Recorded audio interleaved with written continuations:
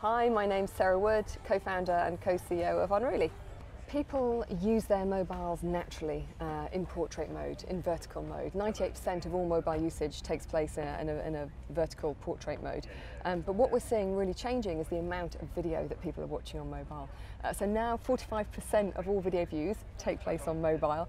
And once brands see consumers are there, they want to come along too. They want to capture their audience where they are, where they're actually watching, sharing, consuming video content.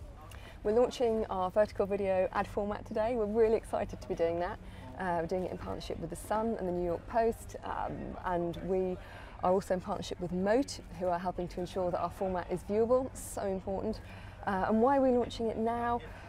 Well, we want to give users an experience that is more natural, more intuitive. We want to give brands a format that is really high impact, and we want to help publishers shrink that monetization gap.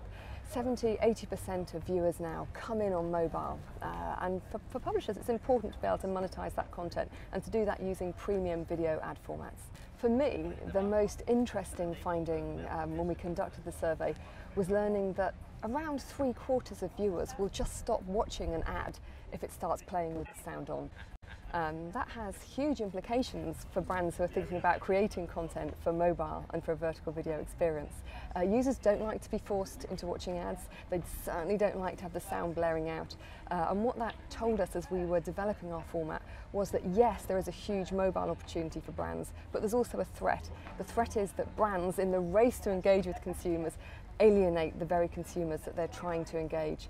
And that's why we're launching our format today, because it's polite, it's user-friendly, the content loads before the ad, users can scroll past if they want or activate sound themselves. So our format really puts the user in control, whilst at the same time giving brands a blank canvas to create awesome content that can engage more authentically, more intimately with their mobile viewership. So here are some top tips for brands who want to experiment with creating video for mobile. So the first thing is to think vertical. This is how consumers are watching video and how they want to be watching video. So you'll be able to create a much more intimate, authentic connection if you use the vertical format. My second tip is to work with creators who are digital natives and who speak vertical fluently. And that's the reason that we've launched the Vertical Video Collective today, which brings brands together with a whole group of young, fresh, up-and-coming video makers who live for mobile video, and vertical video is second nature to them. And then finally, I would say think like a consumer. We see lots of ads being created for mobile by agencies, which are then tested and looked at and evaluated in a desktop environment. So if you're creating for mobile, as much as you can, do the build, do the testing, do the evaluation on mobile, and only then will you get a true sense of what it is your customer, your consumer, your viewer is genuinely experiencing when they themselves see that ad. Ad blocking is going to be a huge challenge for mobile advertisers going forward, because first of all, individual consumers can opt out if they don't like the sound of the ad. We know 3/4 of them just stop watching if the ad plays with sound on because they don't like that.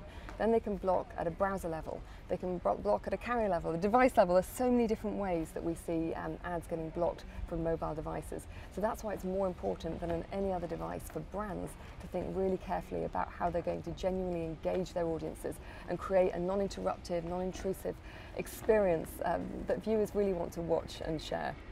We've got lots going on at Cannes this year. We are welcoming brands and advertisers to our Future Video Lab here on the yacht. We also have an Unruly X Future Video Lab over at the Carlton, where we're working and talking to lots of our programmatic partners and publishers, helping publishers to make sure they maximise the opportunity of premium video formats. But I think my favourite activation is what we're doing just on the Croisette, which is where we have a pop-up emoji wall. And we are inviting passers-by to tell us how they feel. It's a bit of an experiment. So we are seeing whether the mood of Cannes is hungover, whether it is inspired, whether it's surprised, or whether it's happy.